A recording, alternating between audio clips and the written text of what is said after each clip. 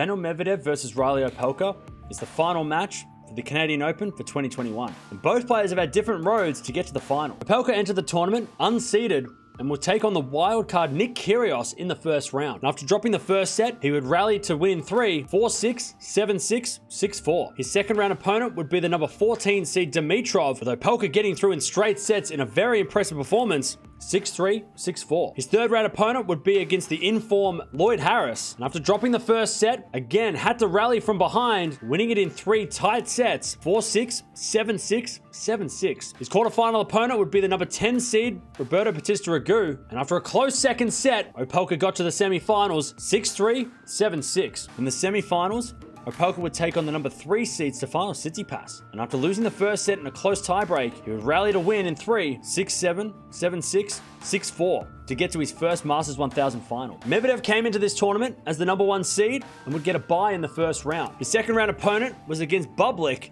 a player that he's played a lot this year. And after Bublik won the first set, Medvedev was in a lot of trouble and seemed to be struggling mentally, but he pulled himself together, eventually prevailing in 3 sets, 4-6, 6-3, 6-4. His third round opponent was against the qualifier Duckworth, who had just come off beating Jannik Sinner in the second round. Medvedev was too good on this occasion, winning in straight sets, 6-2, 6-4. His quarterfinal opponent was against the 7th seed and Miami Open champion Hubie Hurkacz, and after getting destroyed in the first set, Medvedev hung on to eventually win in 3, 2-6, 7-6, 7-6. In the semifinals, Medvedev will take on the unseeded Isner, who was having a great week, coming off wins over Rublev and Monfils. But this didn't trouble Medvedev, who destroyed Isner in straight sets, 6-2, 6-2, to advance to another Canadian final. These two have played 4 times before, with Medvedev leading the head-to-head 3-1, having just played at the French Open a couple of months ago, Medvedev getting the straight sets win. However, the last time they played on a hard court was the end of last year